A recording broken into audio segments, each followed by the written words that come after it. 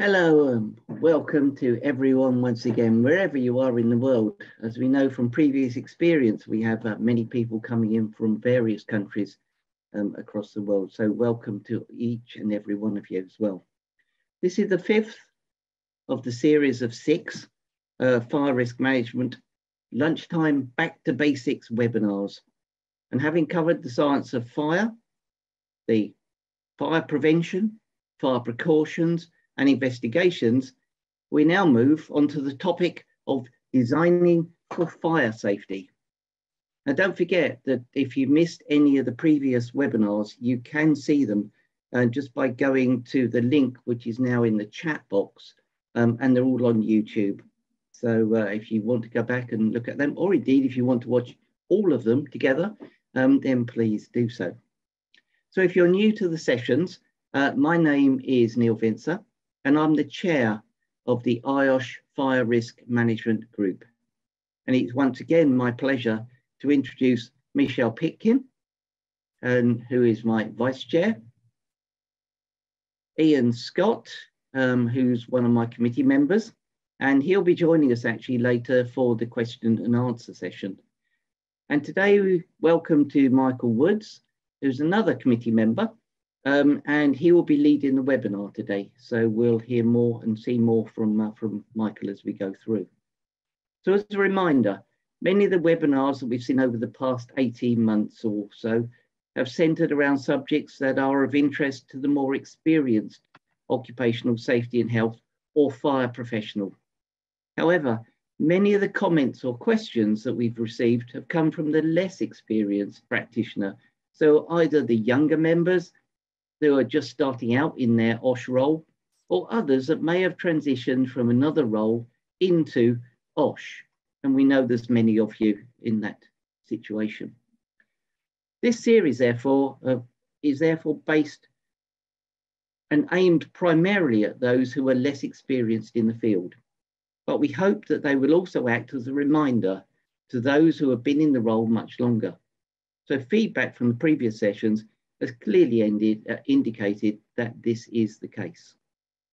So if you have any questions, and certainly, again, we would expect to see some, or you need any clarification about what Michael says, then please put those questions to us by using the question and answer button that's on the screen in front of you. We will try to answer as many as we can during the webinar, but again, we know that we will probably get a large number and we won't be able to cover all of them. But as in all previous cases, actually, we will take any questions we get, we will answer them, we will make them available via our website, and you can get to them from there. So watch out for the links that will follow following the webinar today. Now, one point about questions and answers is Michael will be referring to the Grenfell incident that occurred, the fire that happened in London. Now, in this case, please be aware that we cannot answer all questions that you're likely to put to us around Grenfell. It would be sub judice because there is ongoing investigations and potential legal outcomes, which we cannot and will not get involved in. So if you can limit your questions to other things other than Grenfell, we would be grateful because we don't like to say no. So let's move on to our presenter. So our presenter today, as I said, is Michael Woods. And Michael has over 40 years experience in industry. And he's worked for a number of different companies, such as the Electricity Supply Board, London Transport Executive, Xerox, and Intel. He actually retired at the end of 2019, having spent his later working years as a facilities officer at Dublin City University. And for those of you who don't know much about it, it's actually a very large 50-acre site, and it has something like 46 plus buildings on it as well. So he had an awful lot to cover, and obviously he'll use that experience and things that he's gained from it as well.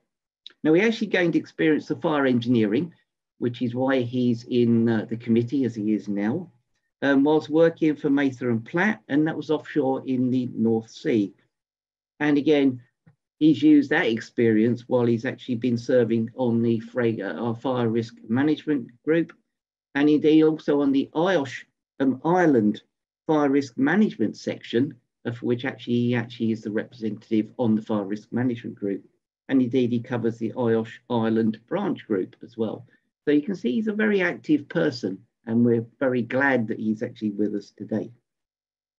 So I think it's time now that I handed it over to Michael, and I hope actually you enjoy, I'm sure you will do, Michael's presentation to us today. So Michael, it's all over to you. Yes, sorry, I'm just going to share my screen now, and let's get started into this. Sorry. Hello, good morning, good afternoon, and good evening, wherever you are in the world, and welcome to this webinar on designing for fire safety. Thank you, Neil, for the lovely introduction. As Neil has said, this is the fifth webinar in a series of modern fire safety presentations. And as he mentioned, the first four already that you can review if you need. We're on the science and chemistry of fire, fire prevention, fire precautions, and fire investigation. As Neil has introduced me, I am a volunteer member of IOSH Fire Risk Management Group and a committee member on the Ireland branch, treasurer of the Fire Risk Management Section Ireland, and I am a chartered member of IOSH. As a facilities manager at Dublin City University, I was involved in in the process of delivering many new buildings over a 20-year timeline. And during that time, I managed hundreds of minor works and projects at the university as a member of the university estates management team.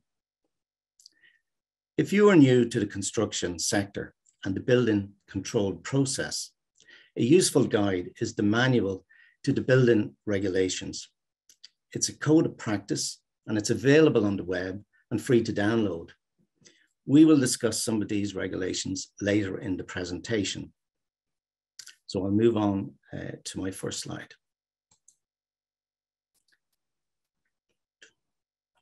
Today is the 10th of February, and around the world, many are probably thinking of St. Valentine's Day, which is next Monday, and how they're going to celebrate it.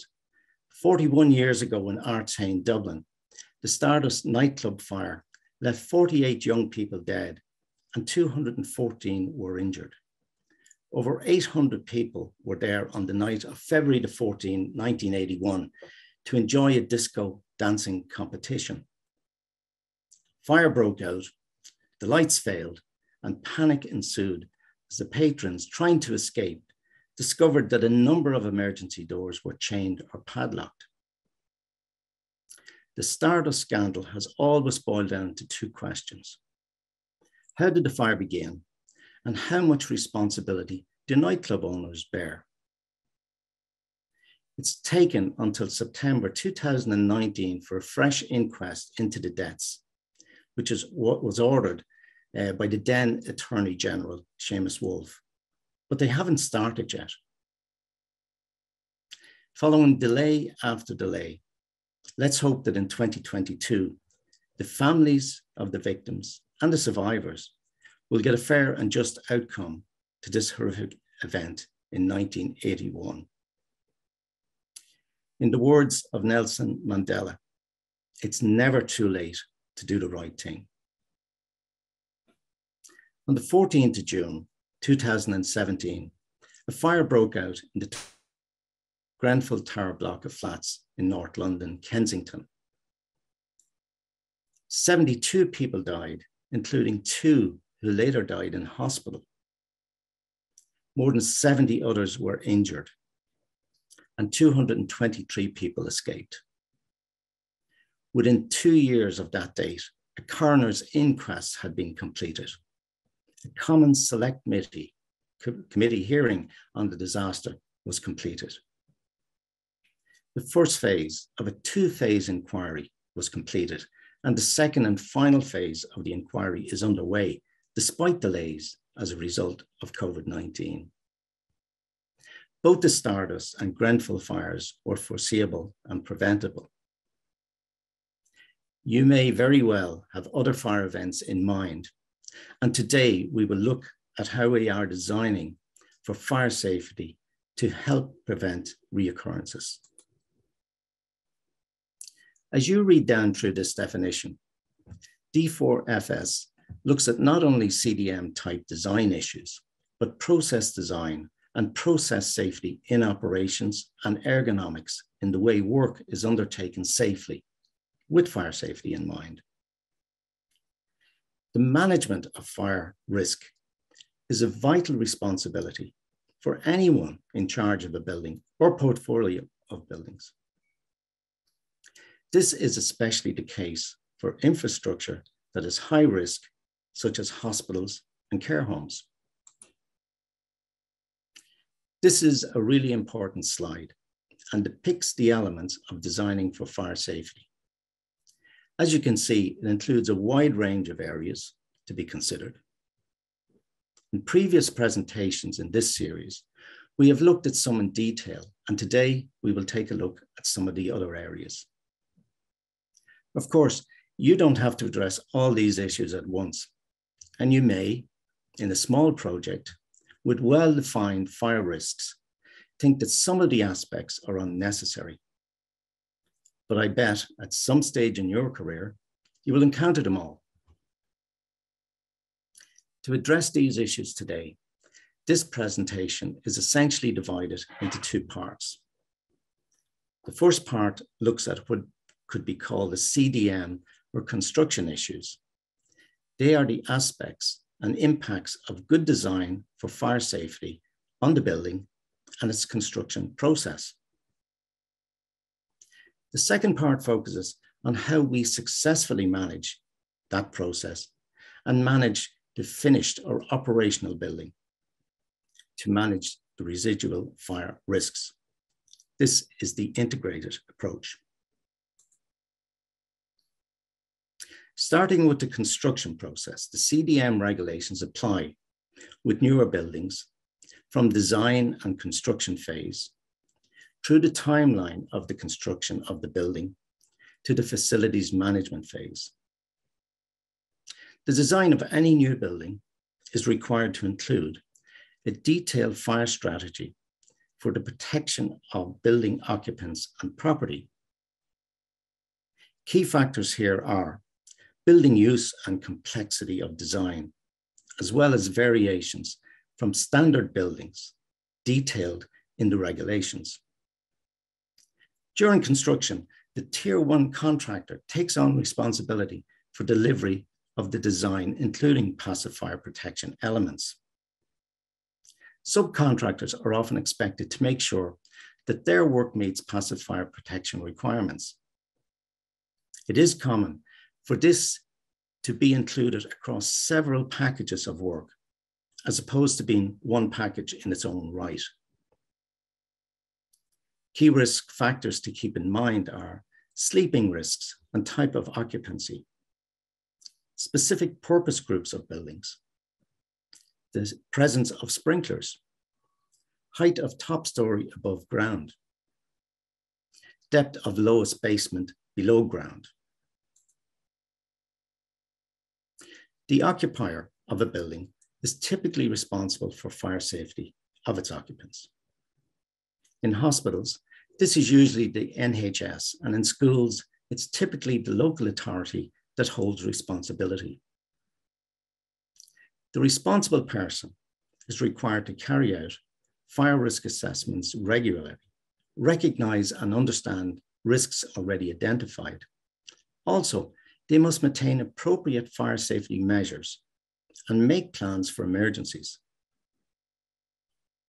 This key information must be communicated in an appropriate manner to all building occupants and include training where necessary.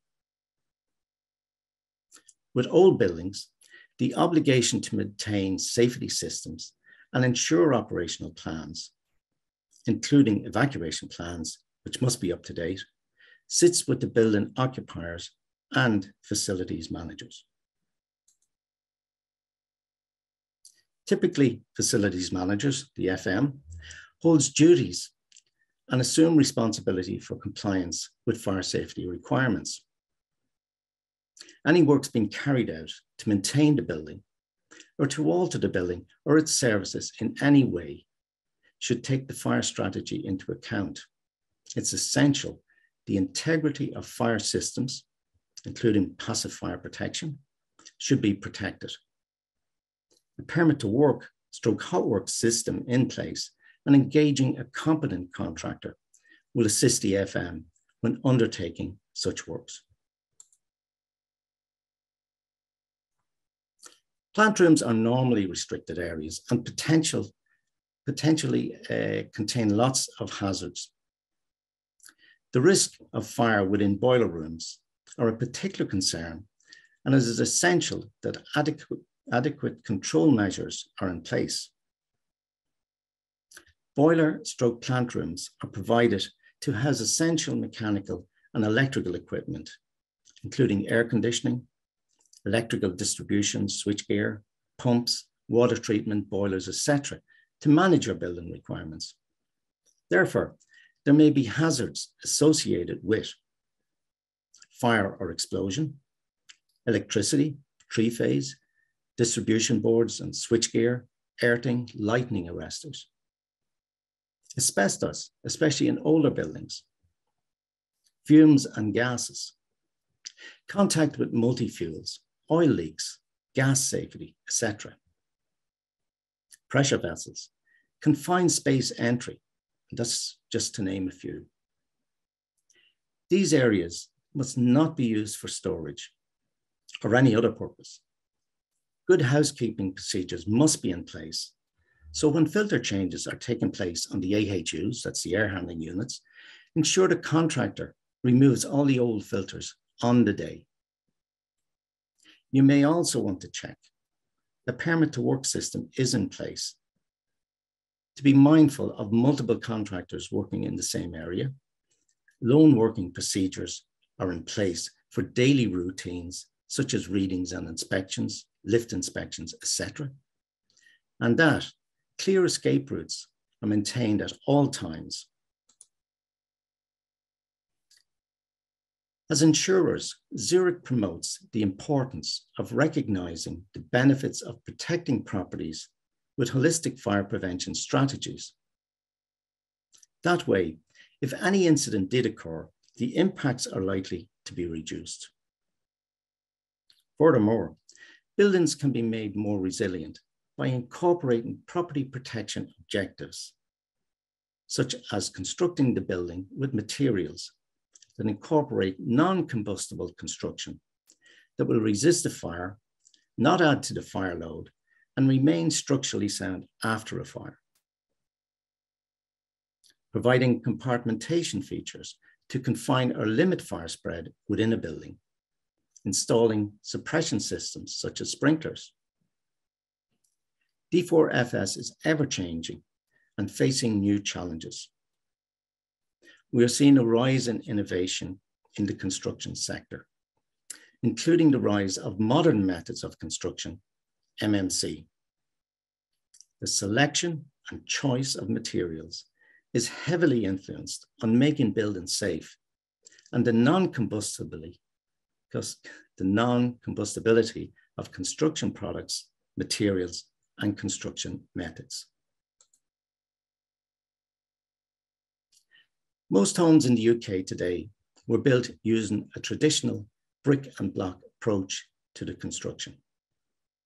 However, alternative methods that depart from this approach are becoming increasingly common, particularly in the construction of social housing. Note the government targets in 2019 set at 300,000 new homes built every year by the mid-2020s.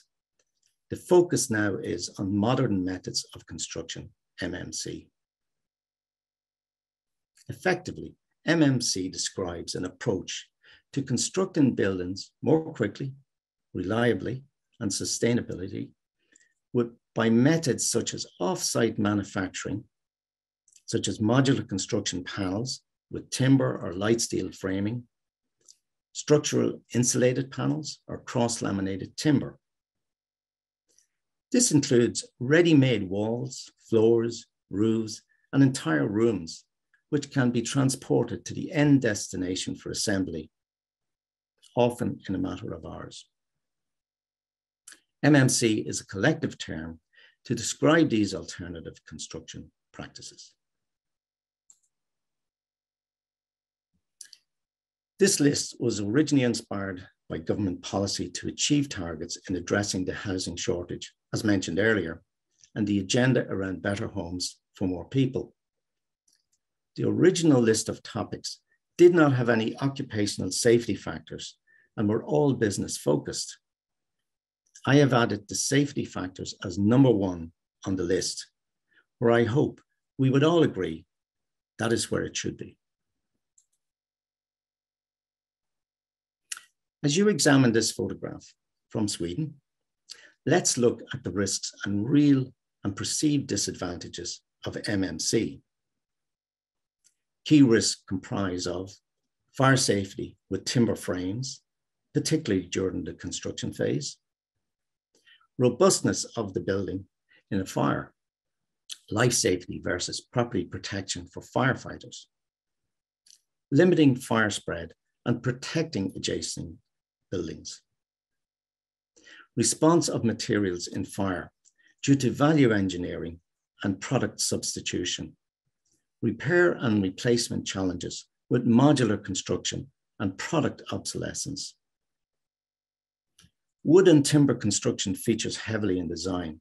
Note, also the construction quality issues brought about by value engineering and product substitution, usually an initiative to reduce the cost of construction, with also a complementary reduction in value.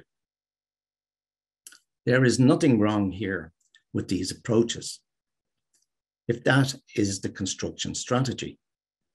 But as always, risk must be well managed. Fire resistance versus fire resilience. Fire resistance is how well a material withstands burning. Fire resilience refers to the ability of the building material to continue functioning after the fire has stopped. So note, modular construction introduces a new element of risk, as components have to be moved on site and brought together in a way that does not compromise the building's performance or resilience from a fire perspective. There are also concerns as how the factory standards associated with many of the off-site construction can be maintained during the on-site elements of that construction. For example, potential weaknesses and breaches in fire separation and fire compartmentation. As mentioned earlier, Zurich is campaigning for minimum standards in new buildings to increase their resilience to fire. If we fail to put resilience front and center when thinking about sustainability, the risks go far beyond the potential loss of a property. To briefly summarize then, D4FS in construction is about designing for fire safety during the construction process, in occupation, living, working, learning, and making people feel better within the building spaces they occupy. We take note that good design is about good engineering and safety in construction, safety in operation, safety and maintenance of the building, minimum lifetime harm to the occupants, and a whole life approach to the building, its sustainability, and the environment.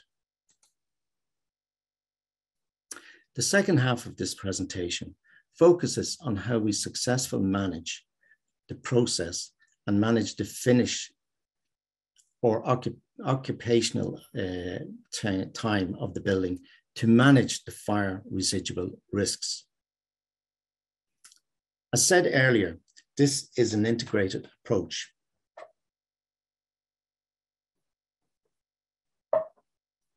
As you read the definition, in the next 5 slides, we will look at the elements of a fire risk management system. It can be put in place to design, manage, plan, and coordinate appropriate fire safety procedures. It should clearly document how an organization will achieve those objectives, and manage fire risks. British Standard BS 9997 2019 was released in August 2019 and supersedes the previous FRMS PAS 7 2013. It is designed to provide a framework for organizations of all sizes to manage their approach to fire risk in a holistic, risk-based way, applying the widely recognized plan, do, check, act, test cycle. The graphic illustrates key issues. Virtually all of the material could be written within an organization or could be prepared in-house. There are excellent sources of guidance available from the HSE and other professional bodies. Reference to this source of material is given in the IOSH Fire Risk Management Group publications. On the left-hand side of the slide are the statutory requirements of the RRO. The requirements listed are detailed in the accompanying notes of this presentation. Wherever you are in the world, I assume that the same duties of care and content will apply as detailed in these documents. This is now becoming a fairly standardized industry/commercial process in our fire safety sector. As you read through the definition, be mindful that there is a world of difference between a fire hazard spotting exercise and a fire risk assessment. As suggested in the definition, the key elements are in the downstream attitude of the fire risk assessment. In the middle of this slide is an image of one of the excellent UK.gov.uk publications on fire risk assessments in educational premises. This guide is divided into two parts. Part one explains what fire risk assessment is and how you might go about it. Fire risk assessments should be the foundation for all the fire precautions in your premises. Part two provides further guidance on fire precautions. The information is provided for you and others to dip into during your fire risk assessment or when you are reviewing your precautions currently in place. The appendices provide example checklists, some detailed technical information on fire resisting elements, and advice on historic buildings. All businesses must have a fire risk assessment. It is the cornerstone of fire protection along with the fire safety logbook. The fire risk assessment is a coordinated review at what, in your work activities and work environment, could cause harm to people.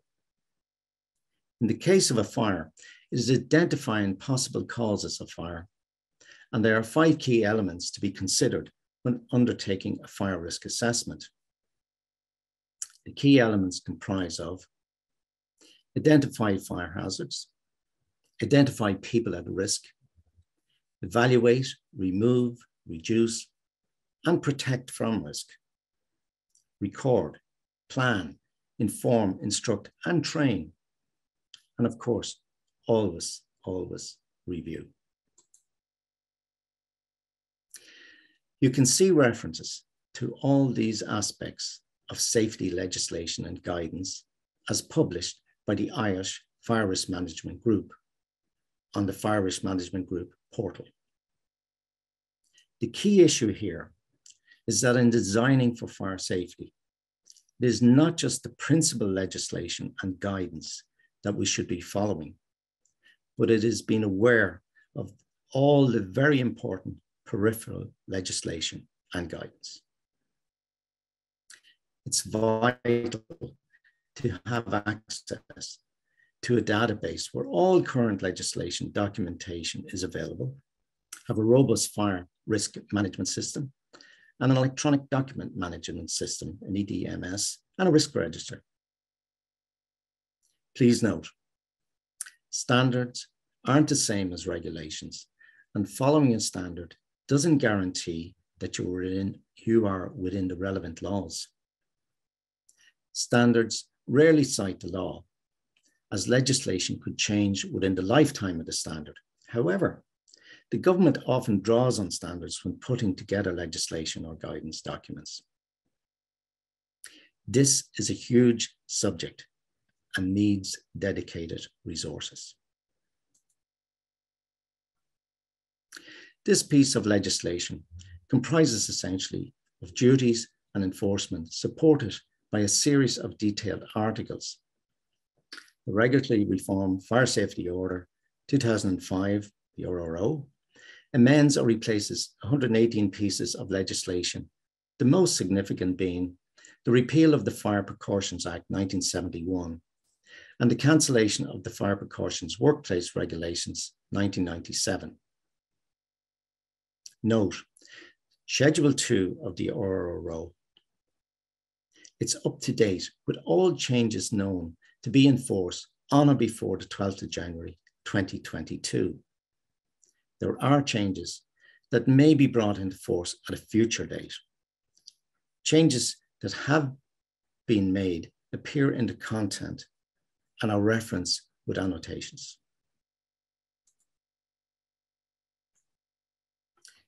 Dealing with the detail, there are 6 key tenets of the order, which form the structure of the legislation.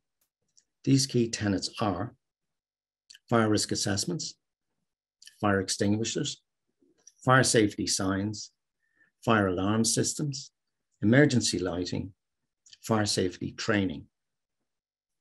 All these headings have been discussed in detail in previous presentations in this series and are available for you to review on the Fire Risk Management Group portal.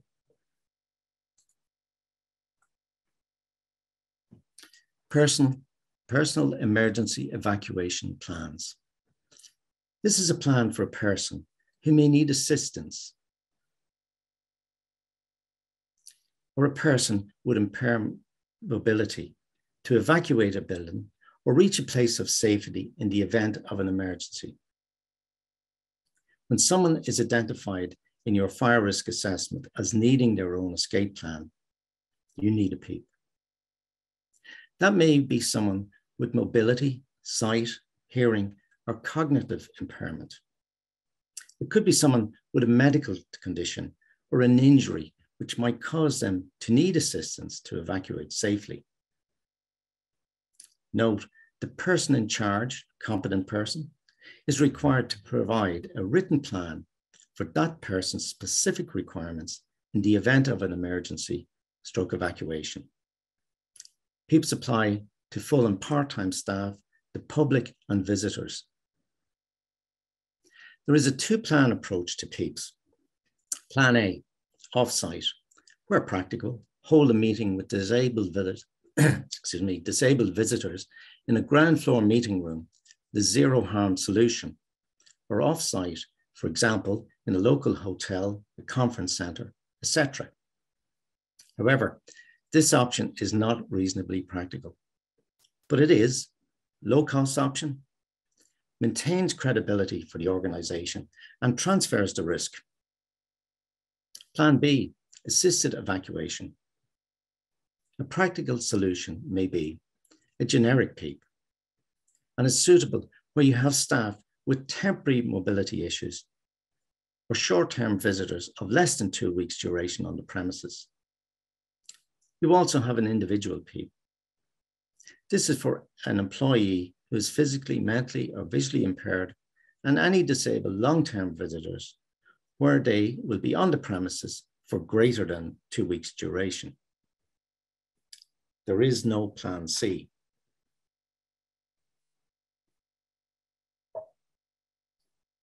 BS 8300/2009 plus A1 2010, shown on the left of the slide, design of buildings and their approaches to meet the needs of disabled people, promotes good practice design principles to ensure new buildings and their approaches can meet the needs of disabled people and are convenient to use. Please note, a PEEP is a contractual agreement and it requires communication, commitment, and cooperation by everyone to work properly.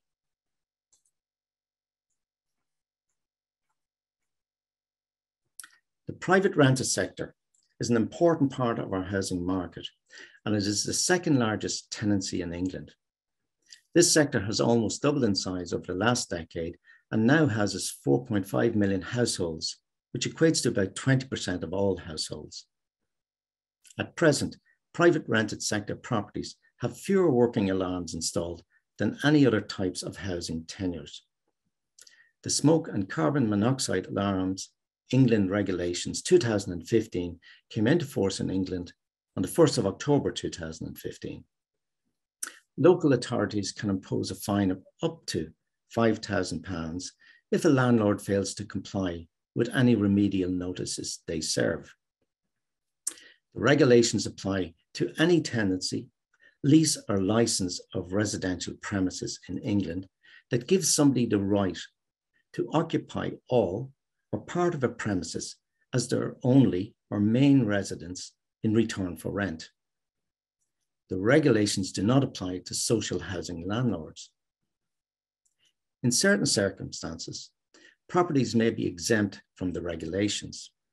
These are the ones in which amenities such as a toilet, personal washing facilities, a kitchen, or a living room are shared between the tenants and the landlord or members of the landlord's family. Others which are excluded include the following: tenancies on a long lease granting rights of occupation for 7 years or more, social housing owned by landlords who are registered providers, students' halls of residence, hostels, care homes, hospitals, any accommodation relating to healthcare provision. The landlord must install at least one smoke alarm on every story of the rental property that is used as living accommodation. A carbon monoxide alarm must be installed in any room used as living accommodation where solid fuel is used. Solid fuel comprises of coal and wood burning stoves and fires. The landlord must ensure that alarms are installed in their properties are in good working order at the start of each new tenancy. After the landlord's tests on the first day of tenancy, the tenant should take responsibility to test all alarms on a regular basis to ensure that each unit is working. They're advised to test alarms monthly. In addition to smoke detectors on alarms, landlords are legally required to fit carbon monoxide detection alarms in their properties under the Smoke and Carbon Monoxide Alarm England Regulations 2015, as mentioned, and also under the Building Regulations 2010, approved document B, J 2.34-36, L, etc. And also the British Standards BS 5839-6 2019, the fire detection and fire alarm systems for buildings.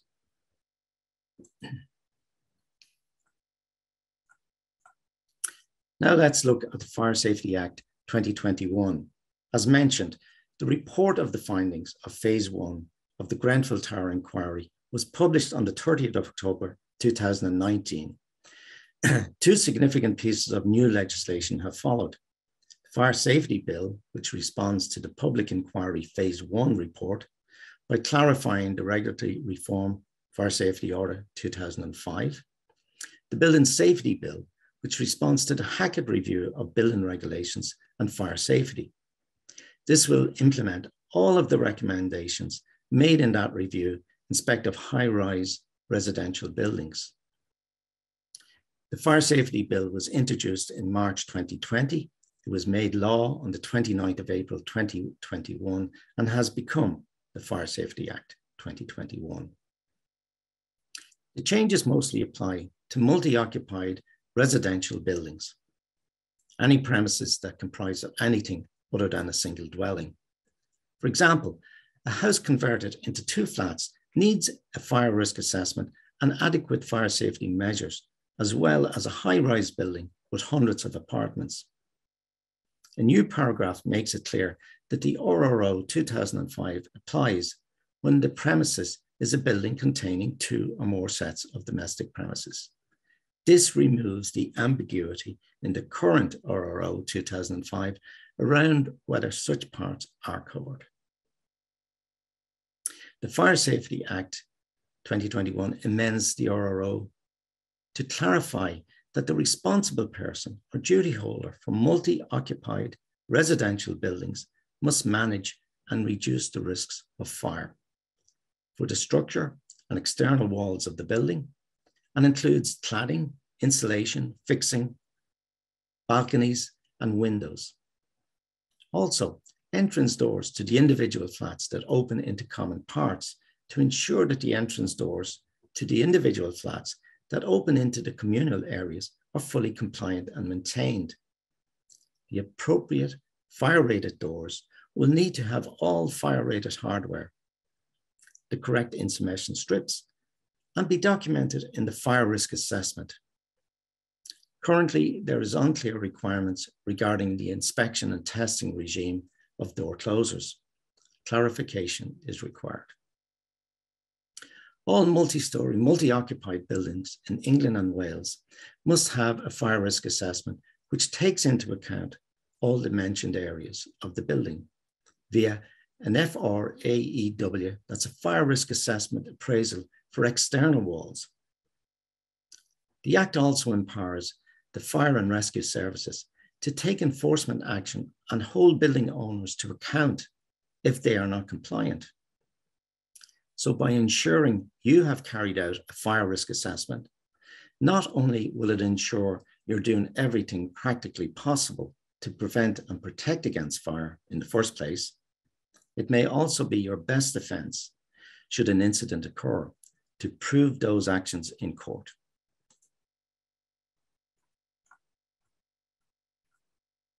The Building Safety Bill.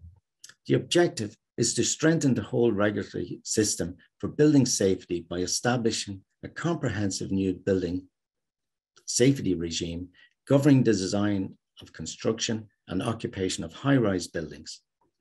This will be achieved by ensuring there is greater accountability and responsibility of the design and construction of the building, and thereafter through the life cycle of the building. Following royal assent, the government intends that a number of changes will come into force within the first 12 months. Today, I will briefly mention the Building Safety Regulator, the accountable person, and the Building Safety Manager. If you haven't already read the text of both acts, best you do to get an understanding of what is in place and what is coming by the end of 2022.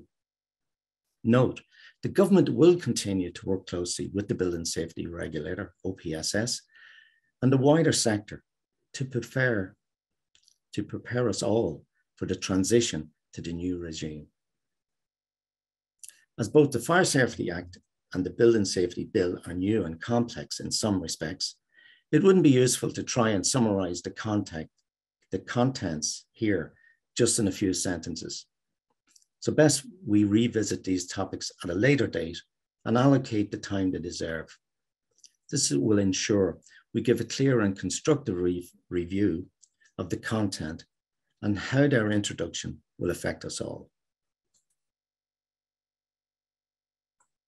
Excluded from the definitions are residential care homes, secure residential accommodation, such as prisons or detention centres, and temporary accommodation, such as hotels, hostels, guest houses, hospitals, and hospices. Initially, the proposed regime will apply to new buildings, but it is expected to apply to existing buildings in due course, although the detail is unclear.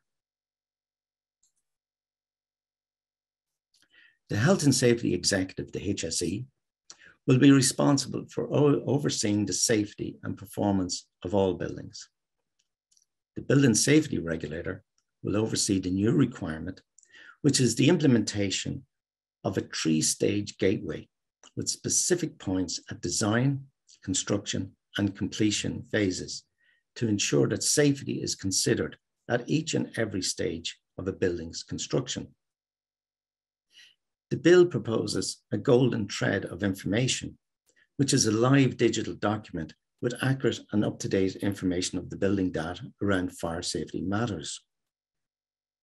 Before one can pass through one gateway to the next, the building safety regulator will require evidence that the relevant standards have been satisfied.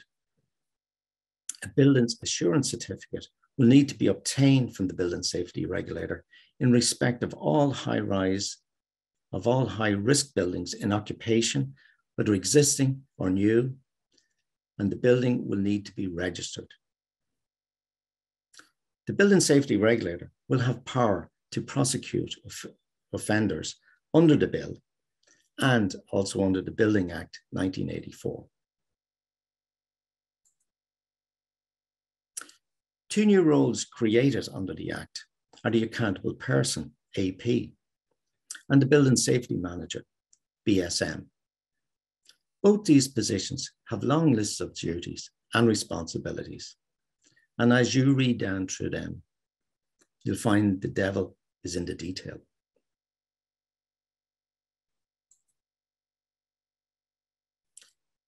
This is another long list of duties, and the role of the Building Safety Manager, the BSM, is confirmed in the Building Safety Bill.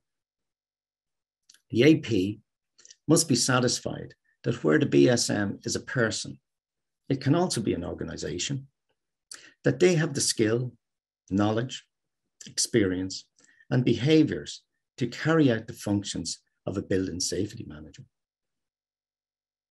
Where the building safety manager is an organisation, it must appoint an individual acting under its control to be the nominated individual for the building, and must be satisfied the individual has the same qualities as an individual building safety manager.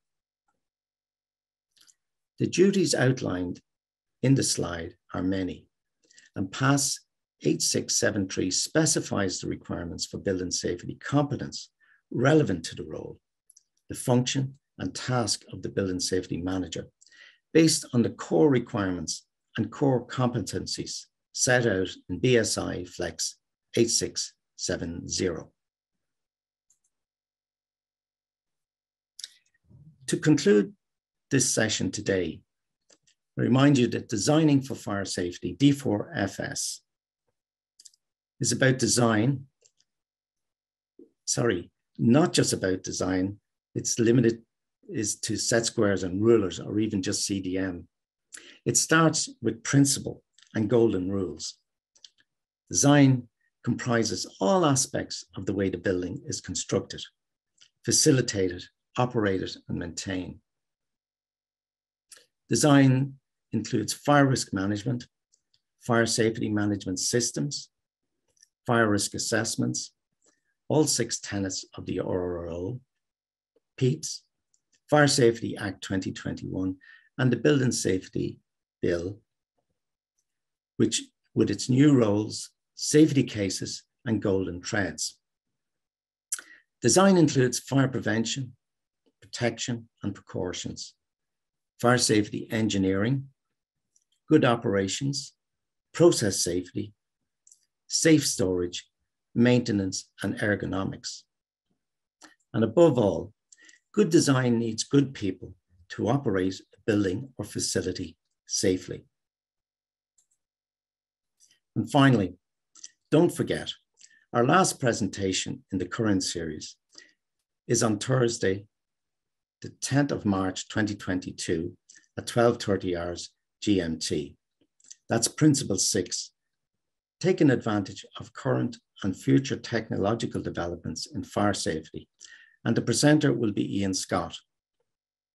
Thank you all for your time this afternoon. Back to you, Michelle, Ian, and Neil. Okay, and stop sharing, Michael, please. Brilliant, lovely. Thank you, Michael, for I think what was a really interesting presentation, and clearly by the number of questions and things that's being received, that we have a number. There's a lot of questions being raised by it. So now we won't be able to cover all of these within the time we got left. I'll try to cover as many as possible, and we'll throw these questions open to Michael and to Ian to actually answer. So the first question comes in from Damien, and this one is particularly, I think, important to you, Michael. He says, can Michael comment on the proposed Irish Code of Practice for fire safety assessment, especially the issue of competency? And also, can Michael recommend any courses for fire safety management? Well, maybe the last part of that's a bit difficult to do in the short time we have. But what about this new Code of Practice, Michael? Yeah, this is a big point at the moment about how competent people are to carry out fire risk assessments, etc. And there are many people in the industry who've worked in the industry for many, many years, and they're finding what some of the proposed recommendations are may not be in line with what they had in mind. However, as we talked there a bit about what's happening in both the Fire Safety Act and the Building Safety Bill, it's important that people have the appropriate training, education, the competencies, being, if you've been out there and you talk the talk, you must walk the walk as well. So there's a lot of things coming down the road at us. And I'm sure that we would all agree that to have the appropriate qualifications, training, work experience, etc., will go a long way to ensure that you have the competencies. However, there are many courses available. IOSH have courses, and there are other places. We talked about it ourselves here on the Fire Risk Management Group, but in Ireland there's also places and many courses available. I know there's certainly one in Dublin City University where I work. There's other courses around the country at other universities where people can gain the qualifications. But also, as I said earlier, you really need to go out and get the experience as well on site.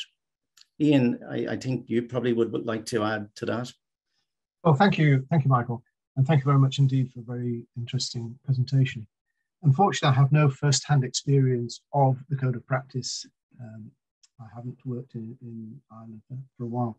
But what I would say is, as you said at the very beginning, there's a world of difference between a hazard spotting exercise, looking at fire hazards around the place, and actually completing a fire risk assessment and seeing it through for the occupier or the employer or whoever's in charge of the building or the facility, and implementing it. I think also there is a harmonization now. We are all coming to the same place, to the same standard, as it were, in how this vital work is undertaken.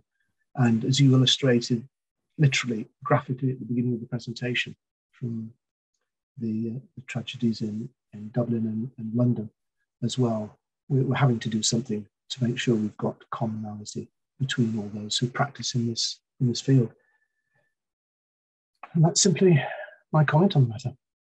Okay, thanks, guys. I think that's covered that pretty well, actually. Obviously, it's a case of keeping an eye open when these code of practices and things actually out there, and to actually get through to reading them. But you talk about sort of various incidents, and Alan raises a really good question. He says, referring to the King's Cross underground fire, which of course is another very serious one that's happened in the past. He says the complexity of the underground station and its high level of use were an important factor.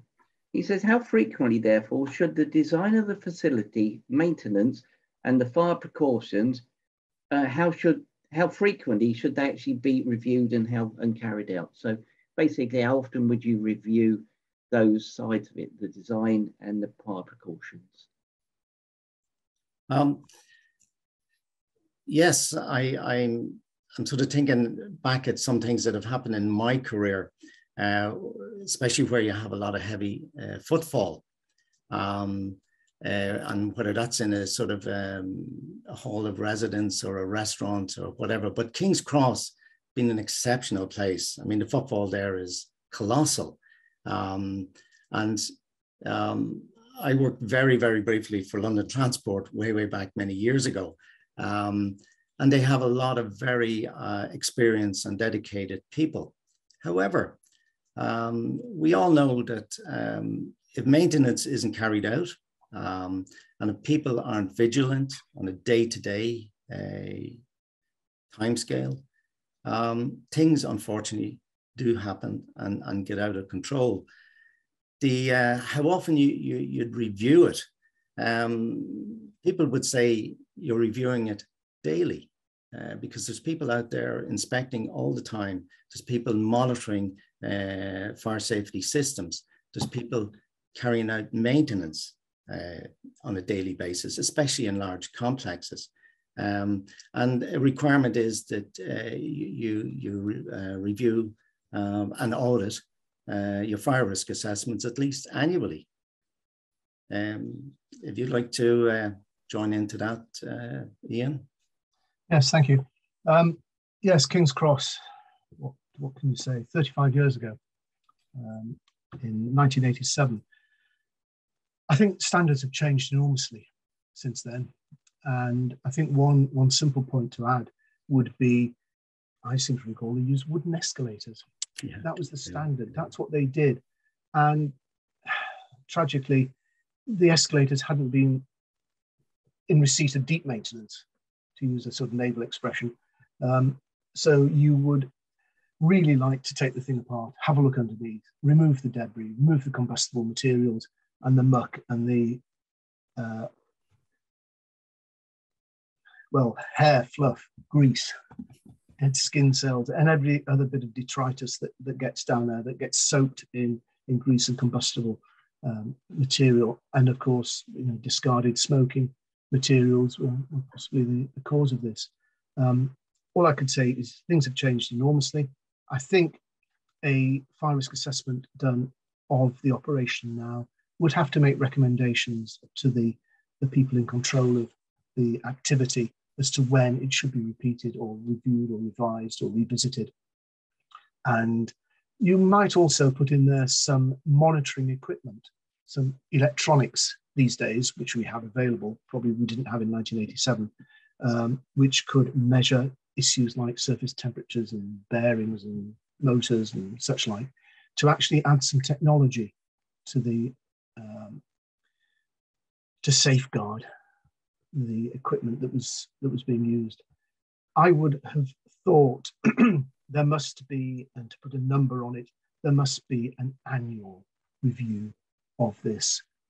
The organisation, I think, should hold, maybe it's an ongoing thing, maybe it looks at several aspects of it on a 12-month rolling cycle, but whether they look at their documentation, their training, their provision of plant and equipment and its maintenance and materials, maybe they look at one of these items every quarter of the year, but it's an ongoing thing as well.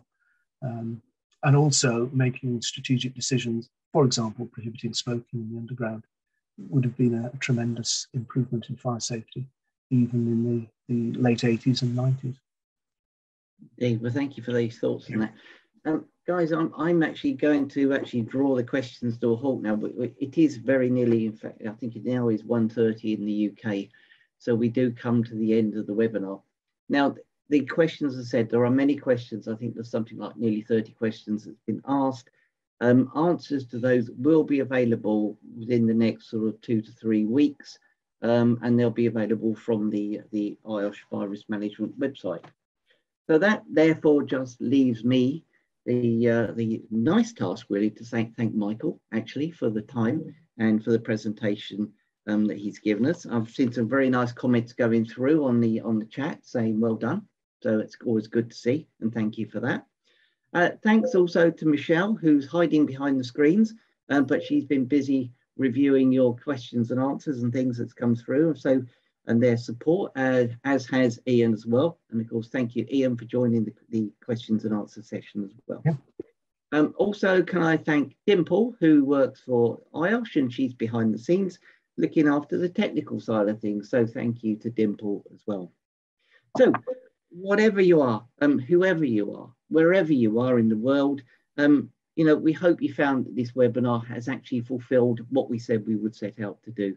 And it's been both interesting and informative to you. So final reminder, after our 6th webinar will be taking place on the 10th of March. I think this is going to be really quite an interesting one for a lot of people, in the fact that it's looking at current sort of trends and sort of almost future technology. And Ian, who is on screen here at the moment, after his is the person who will be giving that presentation, and he keeps telling me actually that almost every day something new crops up. That's how fast this section is moving. So I think I would really sort of welcome and encourage you to join us on the 10th of March for that final session. So that just leaves me to say thank you to all of you who have actually joined us on this webinar today. Thank you for attending. Your continuing large numbers show that there's a real interest in the subject of fire and fire risk management that we're trying to cover in these webinars. So thank you and goodbye, and we'll see you in March. Thank you. Bye-bye. Thank you. Bye.